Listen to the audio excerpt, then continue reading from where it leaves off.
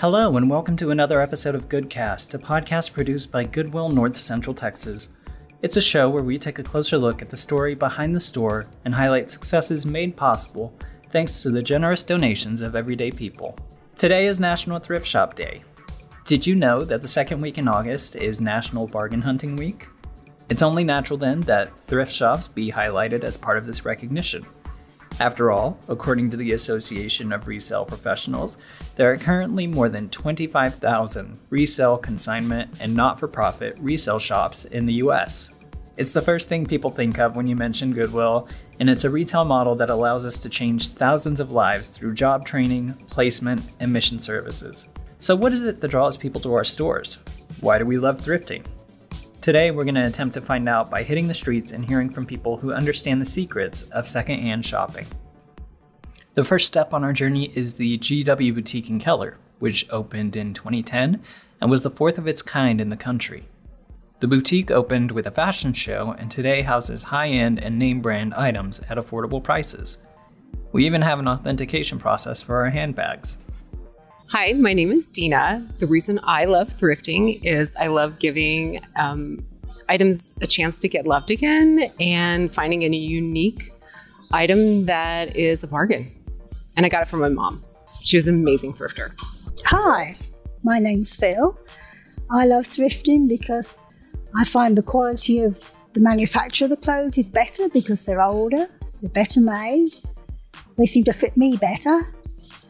And it's a family thing. My mother was brought up in the Second World War and they always remade things, mended things. I just think it's a great way to go. And you're saving resources because you're not buying new. So yeah, brilliant. How often do you visit this store? I'd love to come every week, but probably about once a month. Our next stop is Alta Mesa, which is frequented by its share of regulars and volunteers, and is essentially our flagship store. You can usually find a pretty large furniture section, lots of new goods, and a ton of kids' clothes. Hi, my name is Brenda Sanders. I shop at Goodwill. I love Goodwill. They have good deals, and I collect glass blocks, and I can find them here at a good price. I have over 300 in my house. So if you're looking for anything, come to Goodwill first. You get a good deal and a good bargain, okay? I really enjoy problem solving, and growing up from a low-income family, I found multiple ways to, try to make old things new and try to make do with what I have. And from there, I developed my great passion for fashion, I guess, so yeah. Yeah, I thrift shop a lot. Most of my, pretty much almost everything I'm wearing is thrift shop. I just like being able to find different things that I don't usually see in stores, and I know like it's one of a kind, and I like the fact of like recycling or reusing things that would often be thrown away. And of course, our customers aren't the only ones who enjoy being part of the thrifting experience. Hi there, my name's Diane Gorman, and I am the store manager of Store 61 Collins. And I have been with Goodwill for almost 3 years now. Honestly, I love everything about my job, but I think what I love most is the customers and my employees and having a fun place to go every day. It's not just a job, it's a career with benefits. For anybody out there who's trying to figure out what to do, in the next stage of their life, I would highly recommend Goodwill. It's a place of healing. It's a place of camaraderie, and you have a purpose. I'm happy, I am productive, and I'm feeling great. And I consider myself a Goodwill success story. And if they let me, I think I might be here a really long time. Hello, my name is Blanca, and I love Goodwill because I have a great boss. She's very patient, and she knows exactly how to treat her employees. That's one of the best things about Goodwill. All of my coworkers are also very supportive, and that's one thing that I see that Goodwill, they treat each other like family.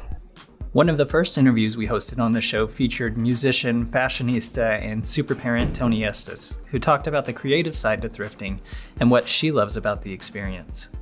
I'd recommend checking out that episode if you haven't heard it yet. I think it was published before we were even on Spotify, but here's a brief clip from it. I found some really good stuff at the Goodwill, and every time I find one, it's almost an addiction. It can be, because you go, oh, I found this. What else is out there that I'm missing?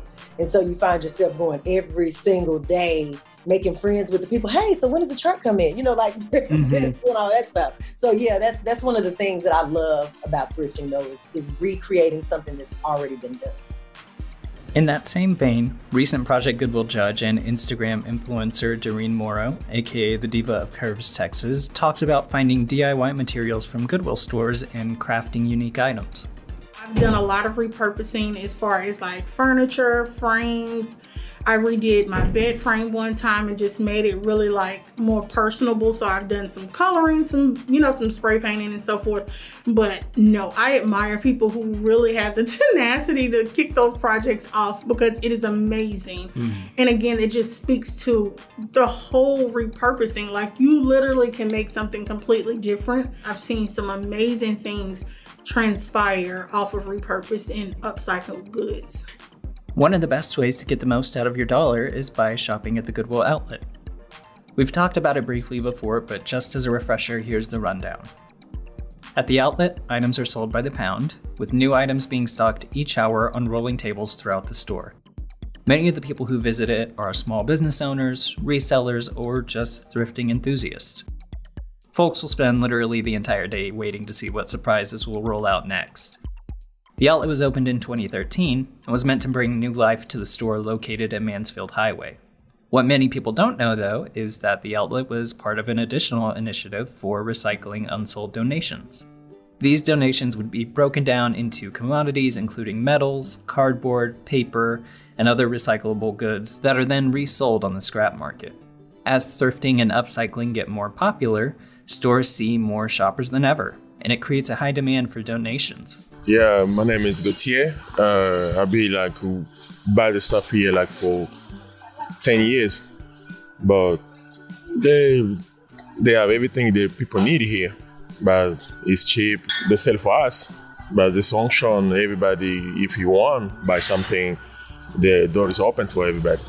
So do you have your own business? Is that why? Yeah. Some people that have a business, but mine, I got my stuff I send back home. I'm from Congo, Central Africa. I send back in Africa. Okay. Yeah, I send back home. A lot of people here, they send back to Mexico. A lot of people, they send here, they sell all box or bin. You can just select what you want. Speaking of the outlet, we recently hosted a teacher surplus sale on August 7th. Where teachers from across the Metroplex were invited to shop for school supplies and crafts for just 49 cents a pound. Together, they purchased 1,866 pounds of materials for the upcoming school year. This might come as a surprise, but we actually look at the Google reviews for all of our locations to help determine what's working for our customers and clients. And when we get especially good reviews from the public, we like to share those results with our team members who otherwise wouldn't know. Here are some of our most recent ones. H. Hatfield says that our Bedford store is a convenient spot to donate gently used goods. Staff is super nice and fun to chat with. They definitely recommend this location. Barbara M. says that she ran into the Camp Bowie store after seeing it from across the streets. She found it well organized and clean and states that she'll be visiting again. So, great job, team. Thrifters help make our mission possible. 90 cents from each dollar goes back to our programs, which in turn helps people in the community find the resources they need to become independent. So thank you for shopping. We'll have the opportunity to see those results in action in our next episode, which will cover Lisa Lewis's Thank You Goodwill video. You'll learn a bit about her story, hear what the response has been since it released, and we'll chat with Lisa just to thank her for sharing it. This is also a good opportunity for me to plug our new Thrift Buster series. It's a show that tackles common myths and misconceptions about Goodwill and is hosted by the one and only Donna T. Good. You can find that on our YouTube or Facebook page, and we'll be releasing the third episode sometime in September, so you can be on the lookout for that. Thank you once again for listening, and happy National Thrift Shop Day. You have been listening to GoodCast, a podcast produced by Goodwill North Central Texas. To stay up to date on all things Goodwill NCT, be sure to check out our social media and sign up for our newsletter. And if you have a second, we'd appreciate it if you could share the show with a friend or leave us a review on iTunes. It is the fastest way to help the show grow. You can find us on Apple Podcasts, Spotify, or wherever you find podcasts.